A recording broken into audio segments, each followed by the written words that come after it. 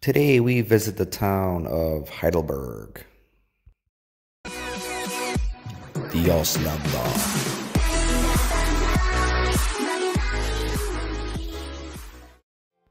Heidelberg is located in the state of Baden-Württemberg in the southwest part of Germany. It's about a 1 hour drive from Frankfurt to Heidelberg. The last 30 minutes is the best drive because of the surrounding vineyards in the area.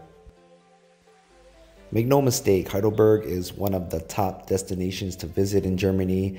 I think tourists have this dream of what Germany looks like, and Heidelberg fits that dream. Here's a website on places to visit in Germany. Teropia has Heidelberg number 4, but other websites actually have Heidelberg 1 or 2. Many German cities have a city square. Within the city square is a fountain. On top of a fountain is a big statue. Heidelberg is able to deliver that to right away. First thing we did was walk up to the castle. Castle in German is Schloss. And as you can see, the walk is beautiful and it's also steep. So pun intended, it literally takes your breath away. As you can see, that part of the castle fell down.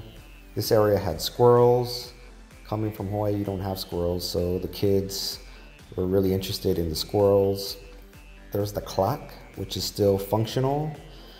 And I'm gonna pan to the left, and that part is all tourist traps. After the castle, we took the long way down. Check out those views. This is what gives Heidelberg its charm.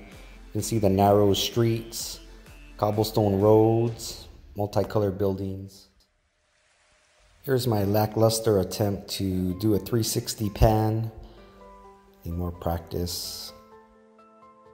Our final stop on our tour of Heidelberg is the old bridge, which is over the Neckar River. After the castle and the town, this is the cherry on top. This bridge has a lot of Roman statues, gives you a different vantage point of the city.